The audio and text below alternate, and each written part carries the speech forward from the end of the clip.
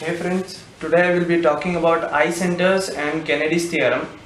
Eye centers are nothing but instantaneous centers of rotation or instantaneous center of velocity. If you look at the diagram here, consider two bodies P and Q. P is having a non-linear motion with respect to body Q. We consider 2 points A and B on the body P with velocities VA and VB. Let us assume that point P, body P is rotating in the clockwise direction. If we draw a line perpendicular to the velocity A, we can assume that the center of rotation of the point P of the body P lies somewhere on this line.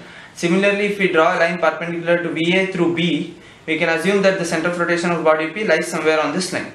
So the point where these two lines meet at that instant of time is the instantaneous center of velocity of that body P with respect to Q.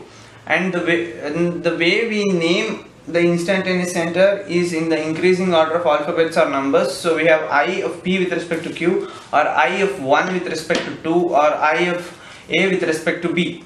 It is if A was written, if P was here and Q was here, we would have named it I of P with respect to Q only, because the eye centers do not change. They remain same at that instant for both the bodies. So that is a brief note about eye centers. Now coming to Kennedy's theorem, it states that if three plane bodies have relative motion among themselves, their eye center must lie on a straight line. Now let us consider three plane bodies P, Q and R, in which R is a fixed body. So R is not moving, P and Q are moving. P is moving with respect to R at point PR, and Q is moving with respect to R at point QR. So PR and QR are the eye centers of these two bodies. So you can see here it is named in alphabetic increasing order of alphabet, and here also it is named in increasing order of alphabets. So this point PQ is the mutual eye center of the bodies P and Q. So that is the starting we go with. Now if the point, now we have established that this PQ is an mutual eye center of the bodies P and Q.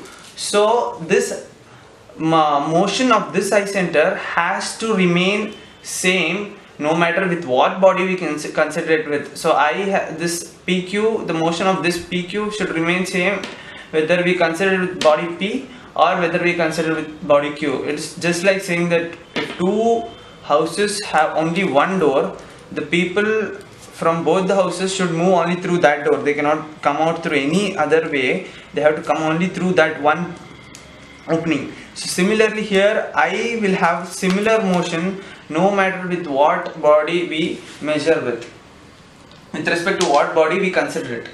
So now we have that is the basic sense of this Kennedy's theorem.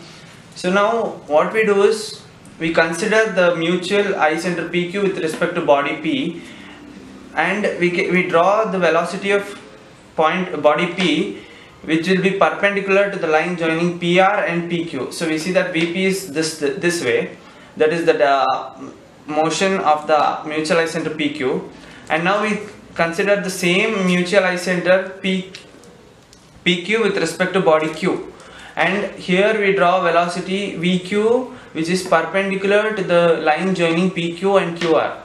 So now from this diagram we see that the direction of eye center is different when we consider with these two bodies P and Q, and it is impossible because the direction has to remain same no matter with what body we consider it. So this is a basic disagreement with the Kennedy's theorem.